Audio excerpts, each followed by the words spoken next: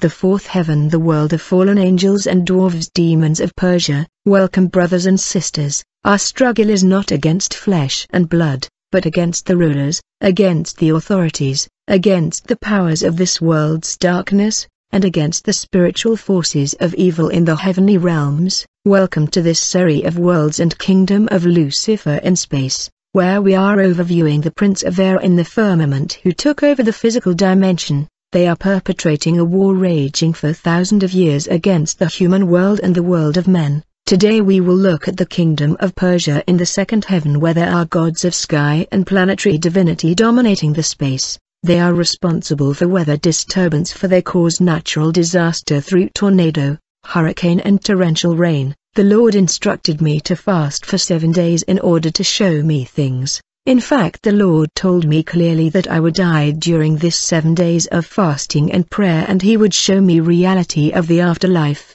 I fasted and prayed as instructed by the Lord. It was really tough. I thought my body would not be able to survive without food for many days. I went on to do many days of fasting and prayer, and on that day when I died, I landed on a very long boulevard which was endless. As I stood observing this long boulevard, suddenly I saw a numbers of short people. They were coming with speed and they were holding chains. These were actually dwarves, demons, and these demons were running towards me in order to bind me in chains that they were holding in their hand. However, I stood there in confusion, wondering what is the meaning of this, what is happening and who are these short people. Actually, I did not know that I was dead and I was in the spirit world beyond the grave. I saw that when these dwarves got closer, they say to one another, "This one is not ours, she is not ours.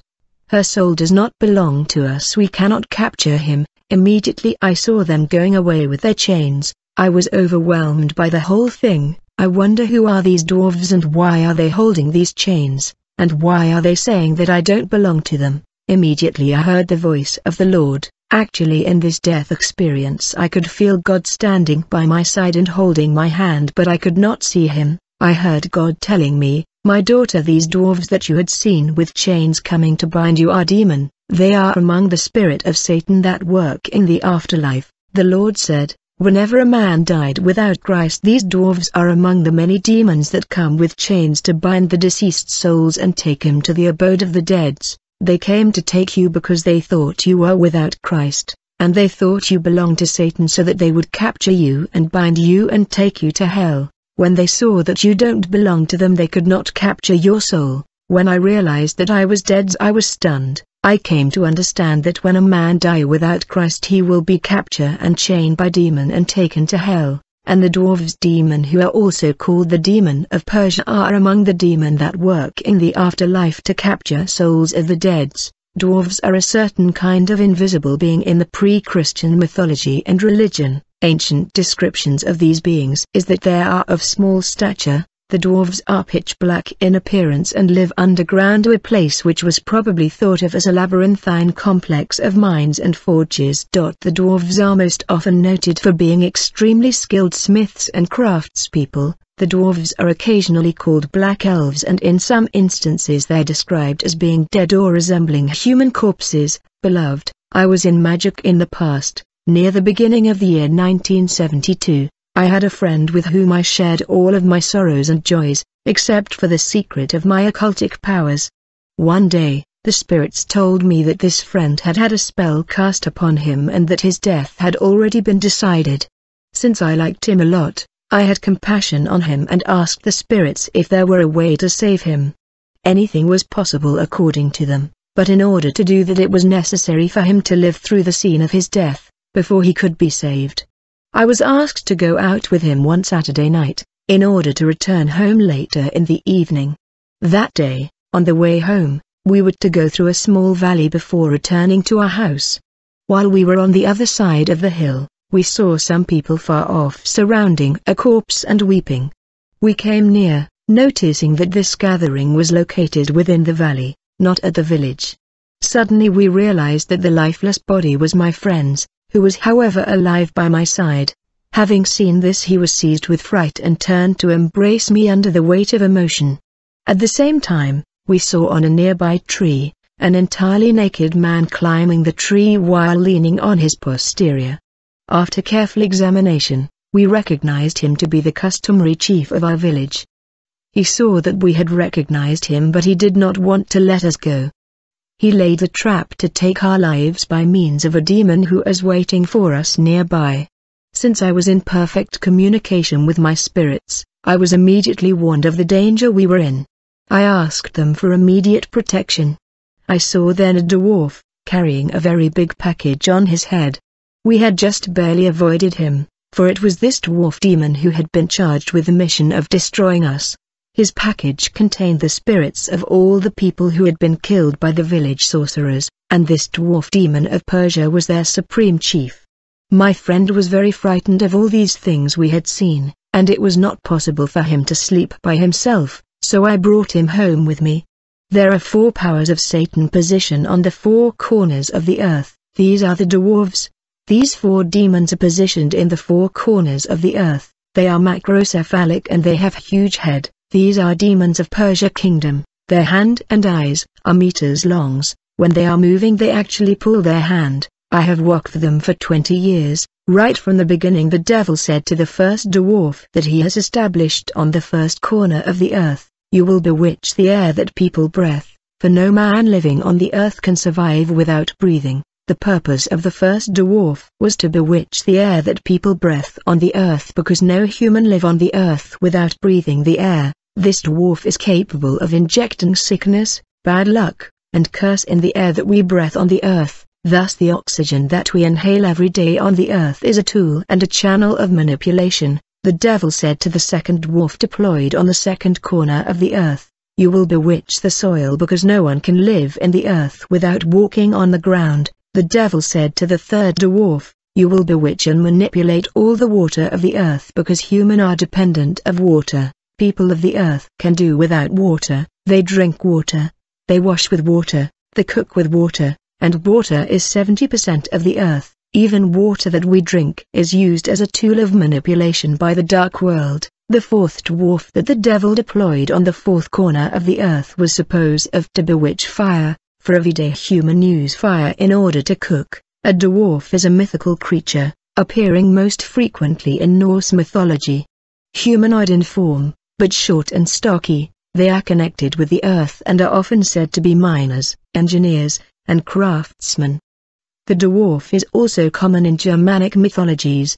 The dwarf is an example of creatures who have some mystery attached to them, some ability or nature that transcends the known world, suggesting the existence of creatures and a world beyond this physical realm. Brothers, I had this experience which was not ecstasy but a vision. The angel of the Lord appeared to me, and told me we are to travel to the firmament. He asked me, "What do you understand by the firmament?" I did not answer him. The angel said, "The firmament is the city of Necro and the world of lost men." The angel asked, "Who are the Necro and who are the lost men?" He told me, "The Necro are the fallen angels. The Lord called them Necro because they have no value before him. Those who have fallen from heaven have no value before God and they are called Necro. Thus the firmament is the dwelling of those who have fallen from heaven." Then the angel told me, "The firmament is also the city of the lost men."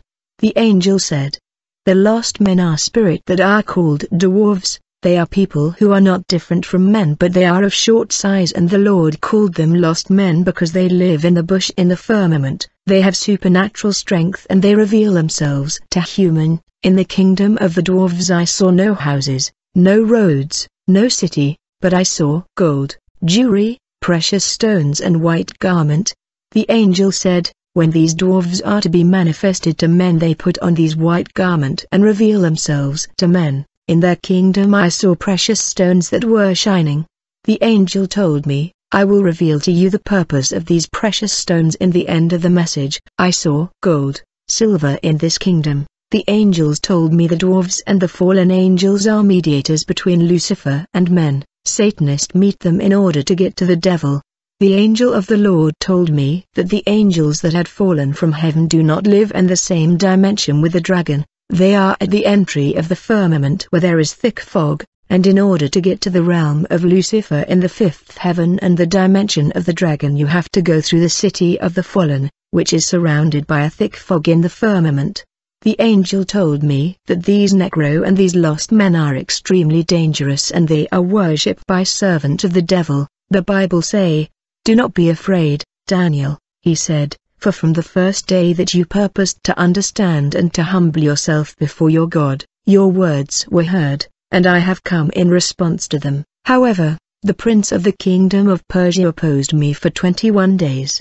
Then Michael, one of the chief princes, came to help me, for I had been left there with the kings of Persia. Then the angel of the Lord said, after visiting the realm of the Necro and the lost me, we would have to travel to the kingdom of the dragon. When we were about to leave the kingdom of the fallen, called the Necro, there was a powerful wind blowing. I was told by the angel that this wind served as transport of the spirit. The angels told me these spiritual forces of space that we had visited are the one who are responsible for weather disturbance, for they cause hurricane, tornado and bad weather causing destruction on the surface of the earth. The Prince of Air used weather as a weapon of destruction against humanity. As a result of the insurrection of the angels in heaven, many heretical and apostate angels were driven out of their homeland. Many of the angels who were chased from heaven did not land on earth, but they fell into the black emptiness beyond the border of the kingdom of heaven, into the firmament. Yet,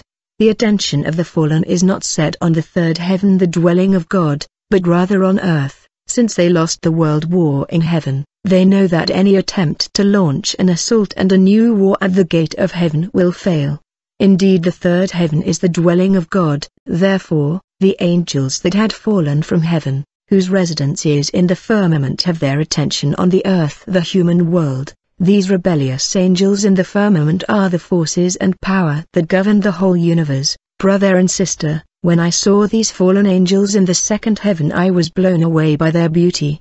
These angels are made of light, their bodies were built with precious stones that radiate and shine with great light. They were radiant and bright. God did not take away their power and beauty. They are the ones who influence the whole earth. They took control of the whole earth and they dominate the world of men. They are responsible for the evil that reigns on earth. They do not necessarily descend to the earth to execute evil. In fact, they have impure spirit called demons, who are under their command and orders. These rebellious angels have deployed billions of unclean spirits on the earth. These impure spirits who are demons receive instruction and order from these heretical and apostate angels, who reside to the firmament in the kingdom of Persia. They have billions of demons who carry out their will. Thus there are billions of demons who operate on the face of the earth, who receive orders and instructions from these powerful fallen angels, who are stationed in space in the second heaven. These demons have no body. They can cross the wall and the physical element, but these evil forces keep their distance from Christians. In fact, when a man gives his life to Jesus, he receives the Holy Spirit in him. The presence of the Holy Spirit makes the person fiery, ardent and inflamed. The people who have the Spirit of God have fire in them and they are kindled. Therefore, when those disembodied spirits who are demons meet a Christian who has the Holy Spirit, they keep away. They deviate and change the road to avoid the flame of fire in the believer. The Bible say, John was a lamp that was burning and that was giving light, and you were willing for a season to bask in his light. However, when the person who is in Christ live and sin, these impure spirit deployed by the fallen angels can enter his life. We must note that fallen angels order these demons to perpetrate the evil and destroy the men on the surface of the earth. They cause chaos and bloodshed on the earth. They are at the cause of the war and armed conflict on the earth. Immediately I saw all the earth in trouble because of billions of those evil spirits who receive orders from the fallen angels. These impure spirits have invested and besieged the whole earth. I have seen wars in the land of the earth because of these unclean spirits. I was then sent to tell humanity, in order to escape these demons they need an honest and sincere repentance. The world is in trouble because of demon. I saw crimes and atrocity of war, how the innocents are slaughtered. I saw young men in armed robbery because of the demons that influenced them. Demons influence men to marry men, women to marry women, yet male beast never sleeps with the male beast, the female beast never sleeps with the female beast. How a man that God created in my image and likeness has come down to this level of unnatural sexual practice. Women have changed the natural use into the one that is unnatural, and in the same way men, abandoning the natural use of women, have inflamed one another in their desires, committing a man with a man of infamous things,